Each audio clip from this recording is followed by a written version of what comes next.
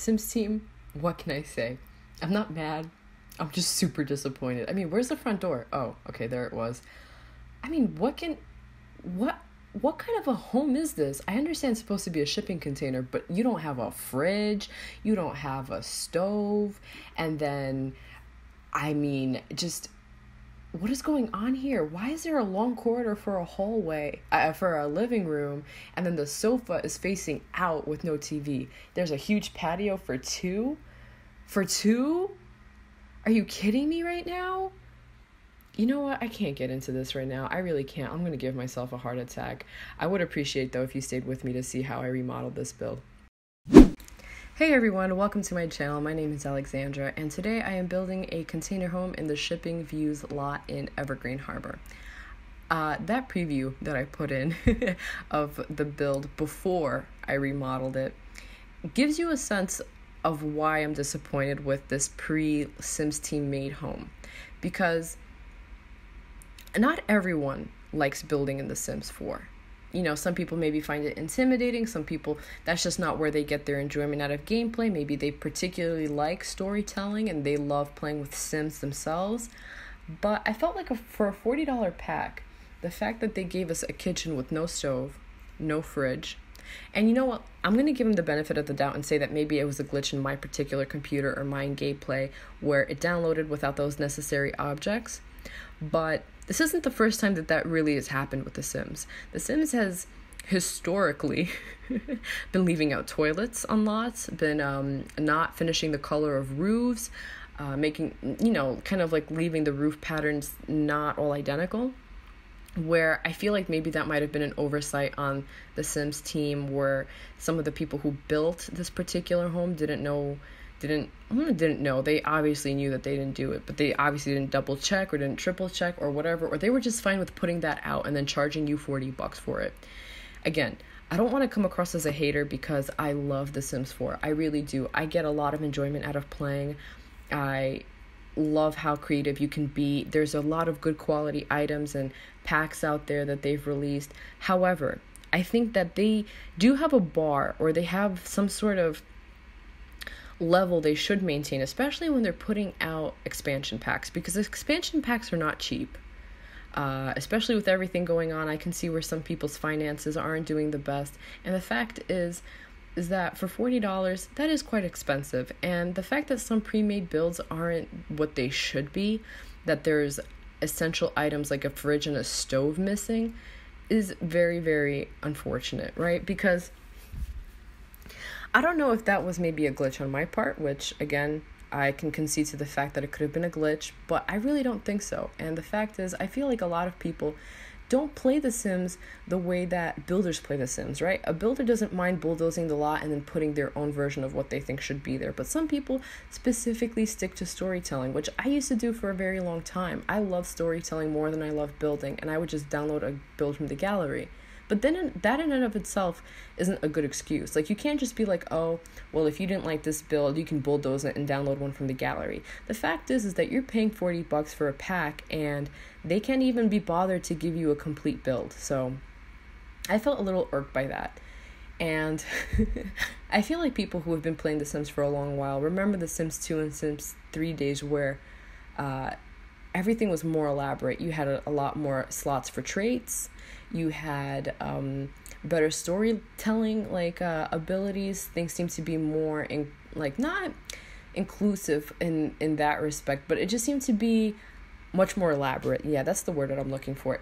Things seem to be much more elaborate in The Sims 3 days. And right now, this pack, there was already a lot of heat about this pack. Like, a lot of people weren't looking forward to it because we kind of thought that we were going to be getting farming. Which, okay, granted, that could be a fault of the Sims community taking an idea and running with it, despite, the Sims being like, oh, don't get your hopes up because we weren't going to give that to you anyway. They obviously can't say anything. However, I'm just trying to be reasonable in my demands, right? I'm not asking for like 1,000,000,001 things. I just think that it's not fair for the people that don't like building already in The Sims to get pre-made homes and pre-made lots that aren't fully finished. I mean, I don't think that that's an unreasonable request.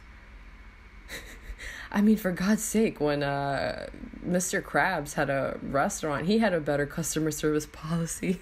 Like, no matter, like, your unreasonable request, they just get it done. But, you know, let's get past that. Here we are working in the master bedroom. And I don't know if you guys ever seen this in real life. They have these things where at the foot of the bed you have this console table, and there's a slot that opens up and closes up when you press a button on the remote control, and the TV either comes up or it comes down. Right? So when you're watching TV, you press a button, it comes up, and then you get to watch whatever you want. And then when you're tired and you're like, I'm ready to go to bed, or I'm ready to do something else, or I just don't want the TV to be in plain sight, you press another button. It descends back into the console table, and it's gone. And I wanted to replicate that because the dresser that came with Eco Living had this very sleek, minimalistic look, which I thought was very, very pretty and beautiful. And I don't know why, but I just got that streak of inspiration to do that together. And I didn't use the biggest TV. I already had like one huge one downstairs, so I kind of skipped the master bedroom, but that's only because the kids' bedroom looks really similar to the master bedroom, so you're really not missing a lot. And all of those pictures will be at the end. There will be screenshots of every single area of this home. So I'm working on the kids' bedroom, and their bedroom is so adorable. I mean, look at that toddler bed. I am so happy it came out. Look at it. I love this sort of hodgepodge look, like everything's recycled, repurposed. Especially those rugs kind of gave me that vibe. I think they come from children's stuff or like kids stuff, if I'm not mistaken. I think those are like kids stuff rugs. And they look really, really pretty, like these sort of random repurposed rugs all put on top of one another to have this cohesive look. I thought that was super cute, and I rarely use that gradient wall, but for me, I thought that was really interesting to have as like one accent wall, to have like this gradient sunset wall. Take a shot every time I say wall. Yeah, I mean, like, this is a room I would have wanted as a kid. I really would have wanted like the really cool, interesting, I think, yeah, right now I replace it with the cloud lamps, and I found like a couple cloud lamps online where they change lights, and they also, I don't know if they have sound effects, but they change lights, and it does look like there's lightning on the inside, and are they beautiful? But they're really expensive, so seeing kids have that in The Sims just, I don't know, stirs up a jealousy in me I didn't know I had. Yeah, so this is the kids' bathroom that looks exactly like the parents' bathroom. All it really has to sort of differentiate it from the parents' bathroom is like a toddler potty. But it's very like modern and unique. I don't know, like modern bathrooms aren't all that unique in my perspective. They're very minimalistic, and that's sort of like the joining kind of factor. But yeah, so I kind of like put in the things that you need to raise a toddler, and I put in, because I couldn't fit any of these activity items in the bedroom itself per se, I decided to put them up in this open area space in the back besides the piano. And I actually thought that looked really nice, because a lot of people, I've seen in a lot of homes where they have particular areas dedicated for the kids' gameplay and like their activity skill building items. So I just decided to make use of that space like that. But I decided to put a garden in the back of the home because at some point, most people like to, I don't know, most people, I can't speak for most people, but me, let's just speak for me at this point.